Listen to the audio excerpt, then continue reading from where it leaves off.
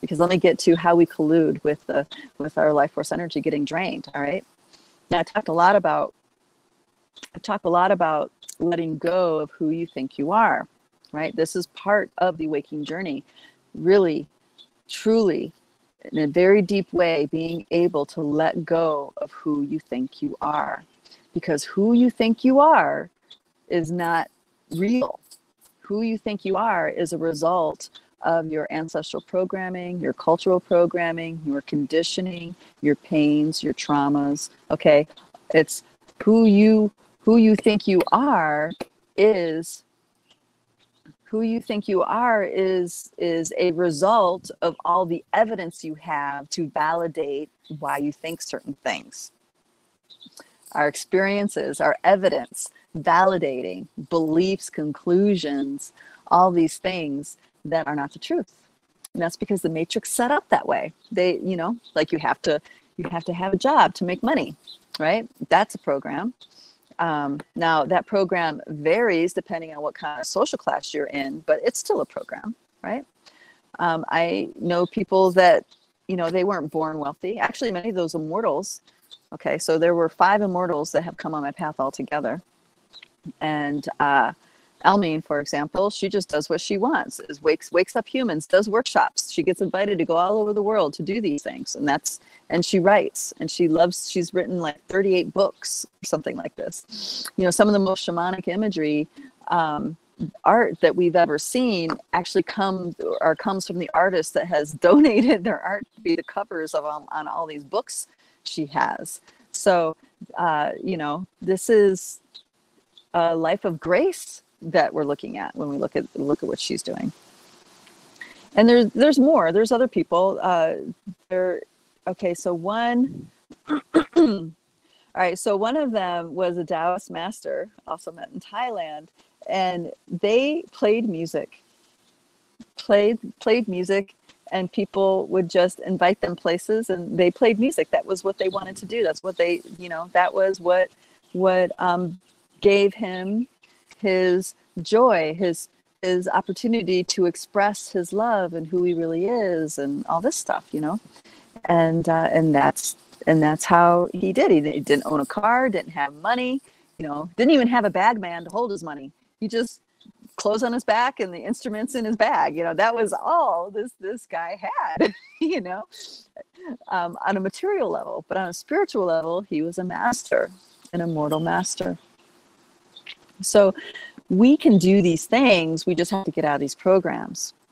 Another, oh gosh, I have so many examples of how we give things away. All right, over a couple summers ago, I was in Ohio talking with an old friend, and we were noticing all these different couples that were coming into the restaurant that we're at. I think it was a restaurant.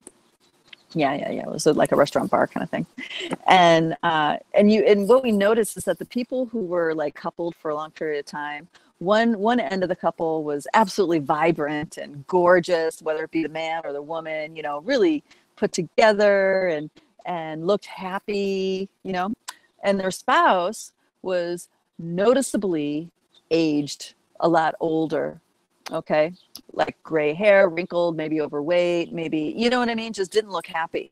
But at the same time, we're looking at the energetics of this, but at the same time, they're together. And that's because, their dynamic is one person is uplifted and living, quite literally being uplifted and living off of the energy of the other. And the other, the one who's giving their energy away, and this is a overall pattern that I'm talking about. I'm sure they all have their very personal stories of the whys and all this stuff. I'm just talking about the overall energetic pattern of this. But the person that's lovingly, fully, giving their life force energy away thinks that that's what love is. That if I love this person, I will give them everything I got to give, And actually, I was in that program for a very long time. And really what that is, that's extortive love, And one always has to pay the price. And this happens over and over again. So just notice when you're out, summer's here, we're outside a lot. Just notice these couples. I mean, granted, there are those couples where you have a really older, you know, someone who's much older than their spouse. I'm not talking about that. I'm talking about when they, you know, on a long-term level, been together, and there's a disparage in the health and vibrancy between them. You know, there's that kind of thing. Getting to the other piece here. So the ways we buy into the Who We Think We Are program, you know, and you know you're in it when you know you're in it, because like say someone offends you and you're often real, they don't know who I am, and I'm this and I'm that. So that's all the Who You Think You Are program. If you can just really be vulnerable and accepting of what was said, you can see more clearly that their statement might have been in words directed at you, but really it's about them, what they just said. It's about them, what they're expressing, you know, and you can let everybody off the hook in that case. Again, freedom. So another thing I want to say about this is,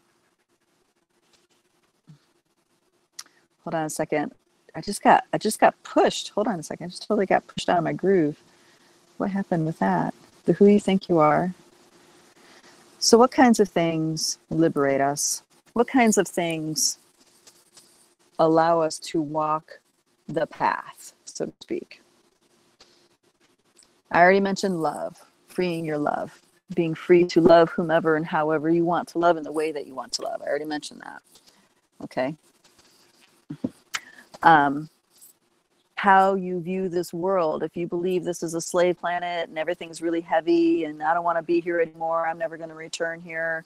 You know, if you're in that heaviness, right, you're still enslaved to the Who You Think You Are program.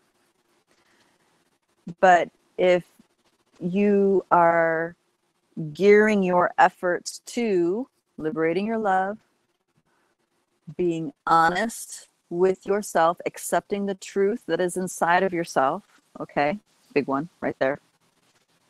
Committed to expressing yourself as authentically as you know how in any given moment.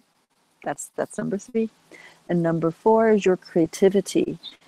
Using your creativity to bring beauty into this reality.